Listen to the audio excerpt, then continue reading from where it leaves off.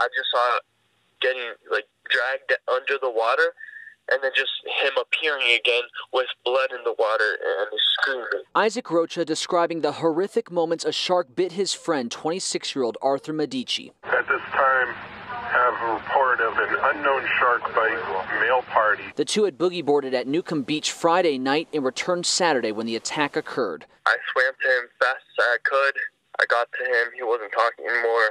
I dragged him out of the water about, let's say, 35 yards. I got the boogie board strap, his boogie board strap, and tried to tie it around his leg to stop the bleeding, made a tourniquet. Off-duty lifeguards, along with beachgoers, helped perform CPR and carry Medici up the dunes, but he was pronounced dead at Cape Cod Hospital a short time later. The loss of a friend made even harder for Rocha because Medici was dating his sister. I keep the image in my head 24/7. It was really difficult to sleep last night. For my sister, it's even worse. You know, they were thinking about marriage and all that. It's horrible. Two families mourning the loss of a young man who was humble, outgoing, and loved to be in the water. We love him so much. He meant the world to us. He still means the world to us.